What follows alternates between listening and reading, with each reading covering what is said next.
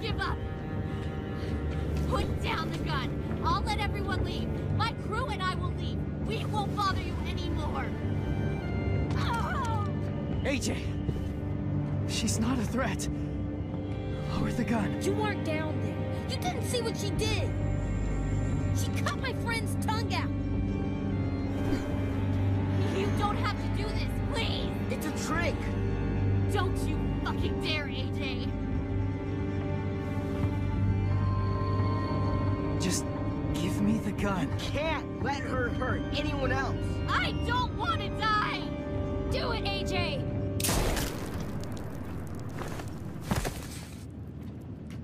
No.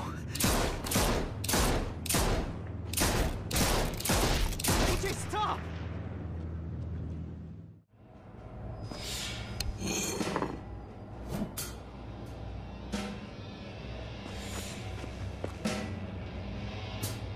Get it over with. Come on. What are you waiting for? We've got to move.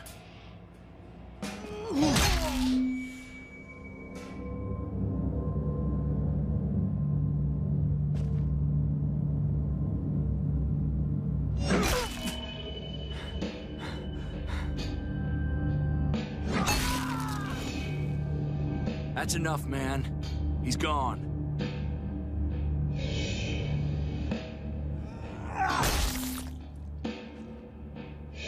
For God's sake, Javi! Get a goddamn hold of yourself!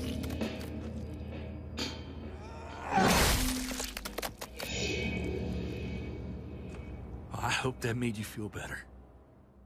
A while ago, I had this vision. A vision regarding The Walking Dead.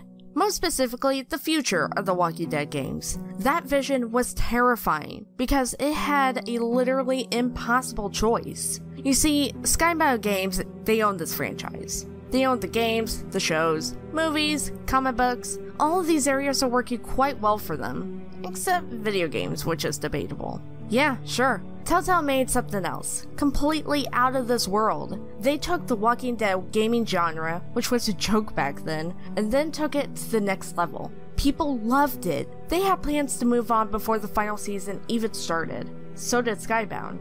So it's no doubt that they'll think of, or at least plan, a future Walking Dead game, either with the same #StillNotBitten team or a new company. They tried their luck with Overkill. There's this new Onslaught game, so the options are here, but it's up to Skybound. And I have no doubt that they'll make more Walking Dead games in the future. All they need is time, and what we need is patience. But that's the technical and business side of things. Nobody wants to hear that. Let's talk about the game itself.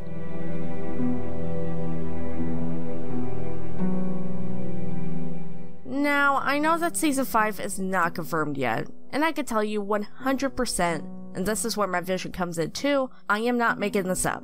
Skybound will make Season 5, and not just Season 5, but they'll add some familiar faces in that game. So you might have already guessed from the title. Today, we're talking about a potential Season 5, but most specifically a choice. A choice between two important chapters in the Walking Dead Telltale history, and that is the Garcias and AJ.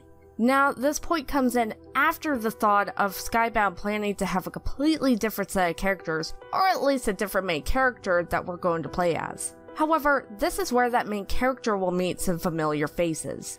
I talked about my vision earlier. In that vision, it was too blur. I couldn't make out of it, but then I focused, and I saw a familiar face. And guess who it was? It was AJ from the final season. But then, without wasting much time, I saw another familiar face. And this time, it was Javier from Season 3. So it got me thinking, which character makes sense to return for Season 5? That is, if they are to be returned, or if there is a Season 5 to begin with. Does it make sense for any of these people to come back? Does it make sense for Javier to come back? Even if not for higher screen time, but just a small side character? Or what about AJ? Well, the possibilities are endless. But let's start with both of these cases. Let's try to fit them both. See what works and what doesn't.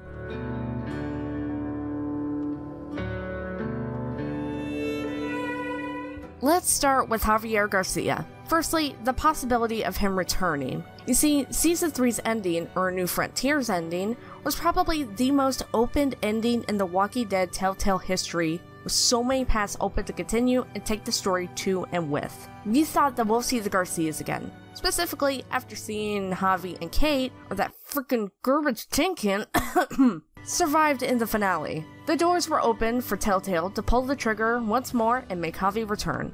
Obviously, he was one of the favorites in Season 3. Okay, he was the only likable character in Season 3. Before Season 4, Telltale had pressure from the fans. They were playing it safe. They already took the risk of going for a different story, a different character. Telltale was already planning for different stories other than Clementine. Yet, Clem was still part of it. That was, or is, one of the reasons I believe that even if Clem's story is over, the Walking Dead world, universe, have a lot of stories to tell still. Javier, sure, got a closure in some way, but there are still questions left to answer as well. What happened with him and Jesus? How did he lead the group? How did he deal with other people, trading, etc.? Yet we also learned that Lily's group Delta was after some more groups. One of them was Richmond. And Richmond at the time when we left it belonged to Javier. And the final season came after Season 3, which means his leadership skills were tested heavily and there's bound to be some massive stuff that happened with him and his group. Which could lead to, drumroll, the caravan from Season 4's ending. Now, I'm not saying that the caravan was or is Richmond's people, aka Javier and the company, but what I'm trying to say is that Javier must have had connections with other groups. These groups feed off of each other to survive. That's how the Walking Dead universe works. They feed off, trade off of each other. Javier, in this case, after losing his place to Delta's attack, or even a group bigger than Delta, people who lost their places in this war must have gotten together to form another group just to survive. That caravan that was mentioned in Season 4's ending could include these people. It's not a far-fetched theory, and fans might not take any offense if Skybound make him return to the Walking Dead games. Just not as a main character, because that literally flipped the entire fan base, and you don't want that. But then again, there's a possibility of Javier not ever returning. You see, Season 3 is universally not liked. As in, people really don't like it. They really don't. Fans have criticized it from poor writing, to really unrelatable characters, to meh plot, to decent ending. The overall experiences isn't worth it, from reviews and opinions we've read from players. We also know that Telltale mentioned specifically that the Garcias are never returning. They said that it's because their story is over. We say it's more than that. But regardless, it's something Skybound would likely want to stay away, if they don't want any negative backlash. They barely stepped into the gaming industry. Kind of, since they already were helping Telltale before. So it's likely they want to stay away from big risks. Risks that could potentially tick fans out of this franchise before it even cements Skybound's legacy in the Walking Dead games for the future. And it kinda makes sense from a story point as well. You don't want an already explained story to be told again. Yeah, sure, if they could make something completely different, but I don't see it happening.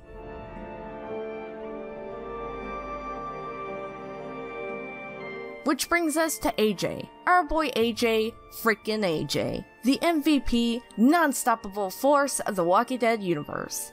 All he wants to do is hurt bad people and save his friends. Yes, that AJ. AJ has more chance to appear than Javier, and even then, AJ has less chance overall to appear if Skybound believes that their story is over. When Season 1 ended, after Lee's death, the gate was wide open for Clementine's sequel, or threequel. They did just that. They made Season 2 with Clem.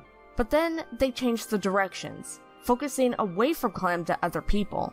Of course, that didn't turn out so good, so they went back to Clem, the safest route. Skybound could use that same safe route.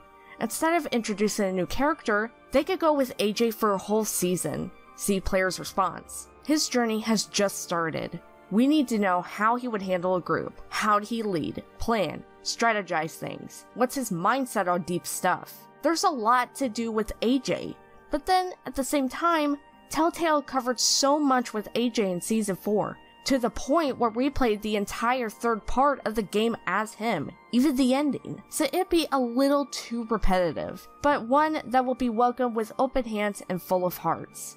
But this was me rambling about this stuff.